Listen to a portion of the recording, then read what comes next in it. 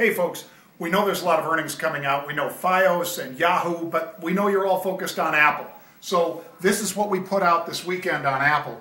We basically looked at this one in particular and said, look, the straddle was about 25.5 bucks for the weekly 420 straddle. That's that January 420 straddle. So then we come over here and see where it is today, and as you can see, that 420 straddle has shrunk by nearly $2. It's now trading for $23.50 roughly between that bid and offer. This shows, these are some of the great tools on the TradeMonster platform, shows you what would happen at various price points for that straddle. So what we go is we look over here at the secret sauce, the TradeMonster. This is our heat seeker. So down here we can see 266,000 calls have changed hands, 192,000 puts, and if I narrow it to just January, just the weeklies, you can see here that we're just then looking at 104,000, a little less than half of the options are just in the front week expiring January options, and then we dig through there to figure out is it bullish or bearish